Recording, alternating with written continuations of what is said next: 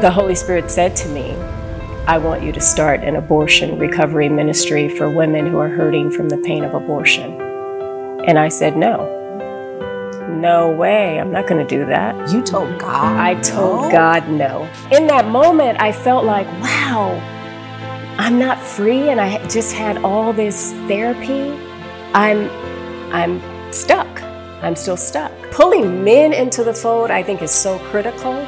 I believe that when men step up to get their healing, the women will follow.